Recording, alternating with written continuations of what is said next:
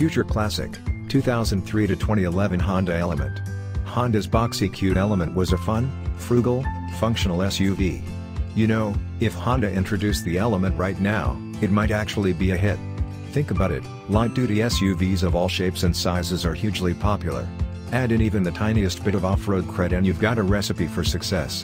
Based on the 2001 Honda Model X concept, no, not that Model X, the Element was a hit when it first arrived on the scene in late 2002. Honda surpassed its original sales projections, but deliveries dwindled as the years passed. Ultimately, Honda discontinued the Element in 2011. As far as we're concerned, the Element was ahead of its time. Why is the Honda Element a future classic? With its boxy shape and exaggerated wheel arch cladding, the Element wore its rugged heart on its sleeve. That fun and functional design was backed up by an interior that was spacious and super easy to clean. The seats were trimmed in stain-resistant fabric, the floor had a urethane coating so you could hose out any mud and the back bench was reclinable, collapsible and removable. You could totally sleep back there on a camping trip.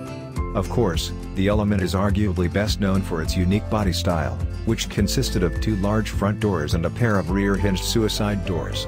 Initially, the front seat belts were attached to the rear doors, which made it somewhat tough to get in and out of the back seats, but Honda fixed this problem as part of the Element's 2007 model year refresh. Throughout its entire existence, Honda only offered the Element with a 2.4-liter naturally aspirated i4 engine. Originally available with 160 horsepower, the 2.4-liter engine could be paired with 4-speed automatic or 5-speed manual transmissions, as well as front or all-wheel drive.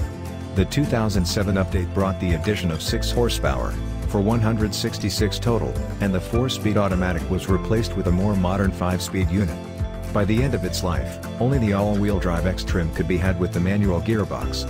What is the ideal example of the Honda Element? When deciding which Element to buy, it really comes down to whether or not you want all-wheel drive. If that's a must, and given the SUV's ethos, we can't blame you. We definitely recommend going for one of the examples with a 5-speed manual, since it made the Element more entertaining to drive, and allowed you to really eke out the small engine's available power. If the extensive plastic exterior cladding isn't your thing, look for an Element XP, above right. Introduced in 2005, the XP offered body-colored exterior panels for a $500 upcharge. Honda also sold a number of dog-friendly Elements, so if you're sick of shopping for Subarus, this might be a good one to consider. Of course, there's also the extra cool Element SC, above left, though this one pretty much throws any off-road capability out the window. Available exclusively with front-wheel drive, the SC was offered from 2007 to 2010. It had a different front bumper and grille, lowered suspension, 18-inch wheels, unique seat fabric and a carpeted floor. Find one in root beer metallic with the 5-speed manual transmission and you're set. Our used vehicle listings can be helpful to find a good deal near you.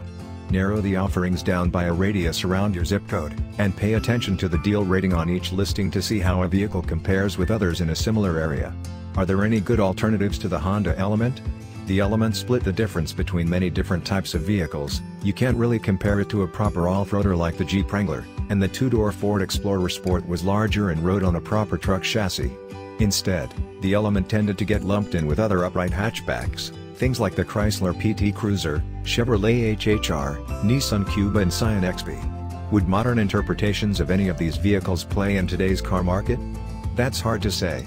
But the Element sure seems like it'd have the best chance. For now, though, you're better off looking for a well-kept used example.